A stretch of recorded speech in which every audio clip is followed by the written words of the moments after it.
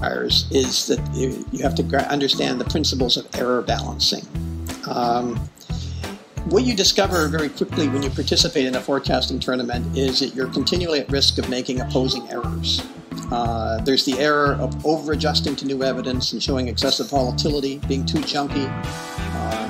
And then there's the error of sticking too rigidly to your preconceptions, not changing your mind enough. It turns out people make both errors. And the only way you can learn to balance this is to practice in forecasting tournaments.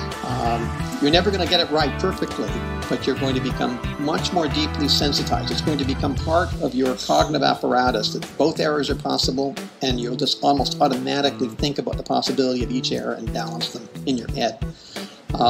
Same thing for underconfidence versus overconfidence, and same thing for overpredicting change and underpredicting change. The key here is getting on the bicycle and riding.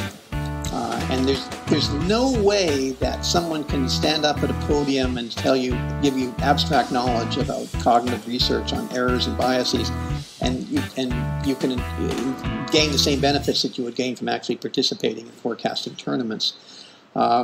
The philosopher Polanyi you use the analogy of trying to teach someone how to ride a bicycle by giving them a textbook on Newtonian mechanics and say, this is how you balance the centrifugal force and the blubbity-blup and the blubbity-blup.